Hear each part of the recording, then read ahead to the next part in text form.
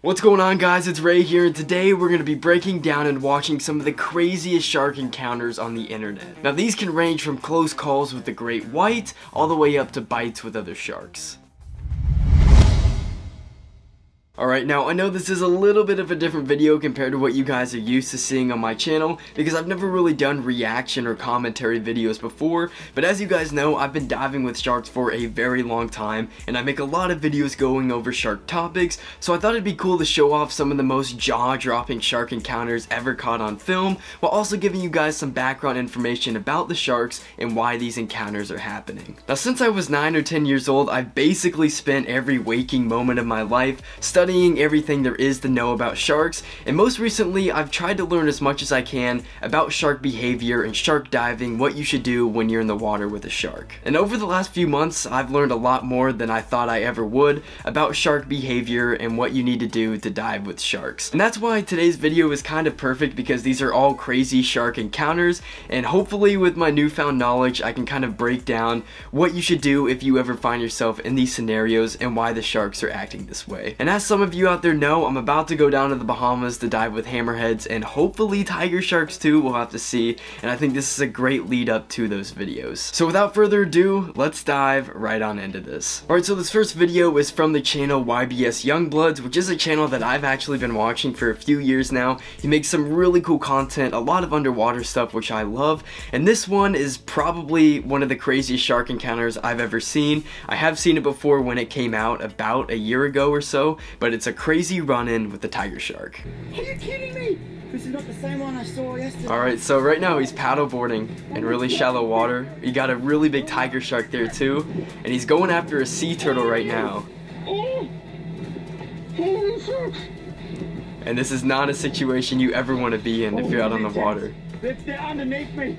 Look, the tiger's going to underneath me. Oh, I mean, this is one of the craziest shark encounters of all time. And then right here, wow, yeah, the shark comes in, knocks him off the paddleboard, knocks the camera off, and I know he ends up being okay.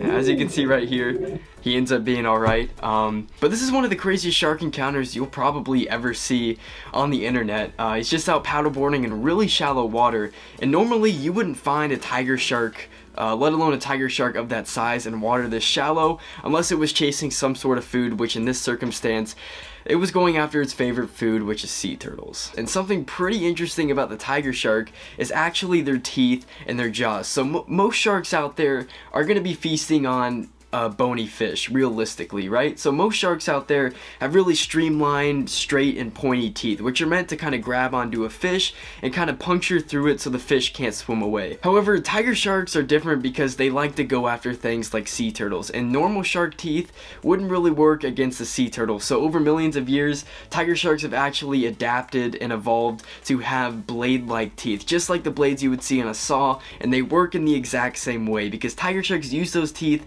not really just to grapple onto a food item, but they use it to grind it up and saw through whatever they're chewing, and in a lot of cases that is the shell of a sea turtle. Alright, for the next video we're moving on to one of the craziest encounters ever with a great white shark, and I'm sure this is the worst nightmare for a lot of you out there.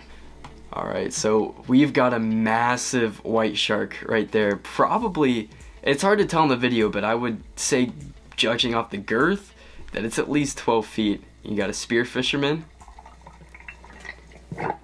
And that's, diving with great whites in open water is probably the riskiest shark diving you can do.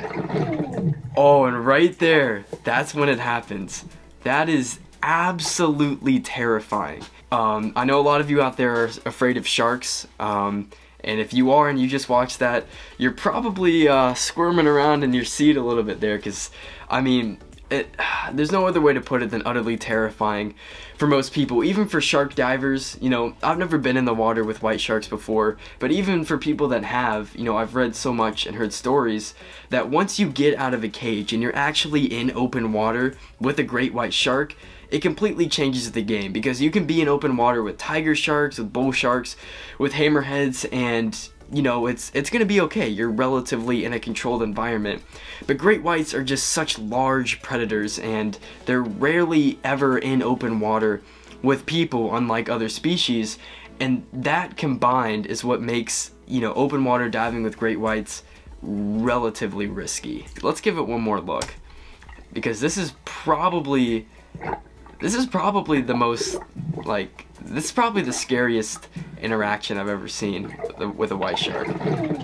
I mean, that is just terrifying to think about. Now on to video number 3, we are back to tiger sharks. We have a close encounter with a tiger shark on a shark dive in Fiji, so let's check it out. So Fiji is one of the best places in the world to dive with tiger sharks. Besides for Tiger Beach in the Bahamas, it's probably the best spot. The visibility isn't very good, and most of that is just because there's so many fish and remoras swimming around.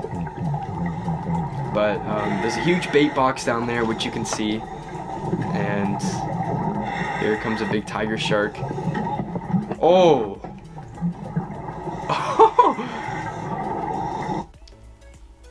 Wow. Okay, so in this situation, I have seen this video before. It's been a very long time though. I had to find it for this video, but yeah, there's nothing else that happens in the video. But so what we have here is a tiger shark that goes after a diver's head here on the shark dive. Yeah, this is really another terrifying encounter. Just to imagine yourself being the diver in the situation.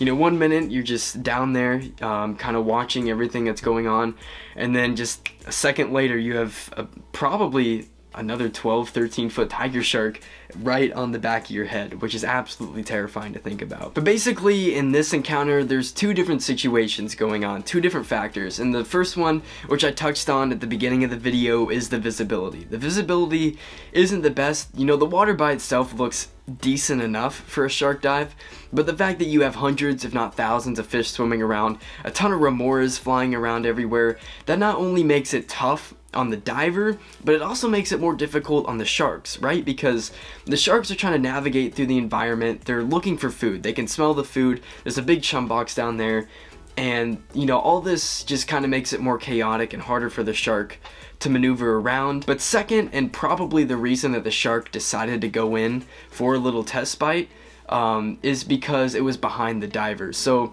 whenever you start to study sharks and shark attacks more specifically, you know that sharks will rarely ever come up and try to bump you if you're facing them. If you ever turn your back to a shark, that's when it gets really risky. And kind of the same way you hear about bear attacks, you never want to turn around to a bear and start going in the other direction, or even just show it your backside. And in this situation, there's nothing that the diver did wrong. It's just the fact that the tiger shark came in from the backside and took a little test bite out of the diver. Alright, so for our fourth clip of the video, we have what's probably the scariest clip that I'm going to showcase today. Basically, we have a spear fisherman here off the coast of Australia diving, and he has a pretty scary run-in with what looks to be a great reef shark. So whenever you're spear fishing like this, you always play the risk of running into sharks, but I'll touch on that in a second. You have a really spastic gray reef shark here. Ooh. Ooh. Yeah, that's pretty terrifying as well. So we'll look at this a few times right here. So he's diving down, and automatically this shark is really spastic in its movements, obviously threatened. And then if you notice right there, the diver makes a little bit of a mistake. So I don't know, there's no telling if the shark was actually gonna go in for a bite like this, if the spear fisherman had never done this. But if you watch the video again, right here you can see, so the shark's coming in, it's circling, and then right there he goes with a little jab to kind of try to get the shark away, which is probably what most people would do in this situation. But the shark was already threatened and very agitated, and that kind of set it off. And you can tell by the way the shark comes in and bites, you know, it's not biting him like he's a potential food source. It's biting him as a reactionary defense, because the spear fisherman poked at him, the shark didn't like it, and he made the spear fisherman pay. Alright, now we're on to video number 5, and I apologize for this one. The video quality isn't the best because it's a little bit of an older video. I remember I first saw this clip on Shark Week a couple years back, but let's dive right into it. So I don't know where these divers are at. I would guess Cat Island in the Bahamas, because that's an oceanic white-tip shark right there, which there are very few spots on Earth that you can dive with an oceanic white-tip. And they're one of the most fascinating species out there, one of my favorites, which I can dive into in a little bit. But as you can see, the shark right here starts to show some aggressive displays, some very close passes to this diver right here, who's gotten himself kind of separated from his dive buddy.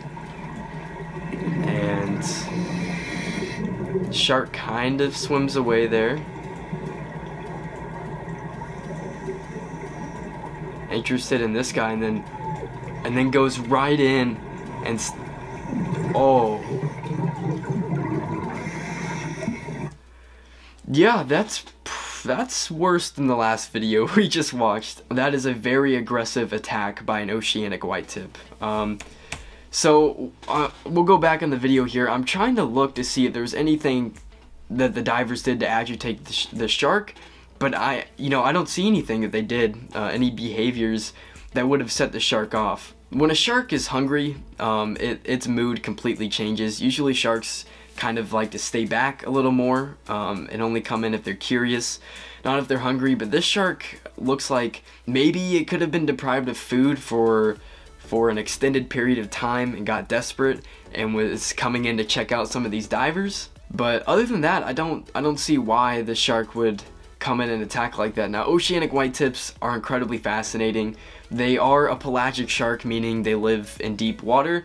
They're very rarely seen. I believe they're still an endangered species. They might have gotten moved up to threatened status. But basically, oceanic white-tips, if you've ever watched the movie Jaws and you've heard of the attack on the USS Indianapolis, it's believed that there's hundreds of people that died because of shark attacks.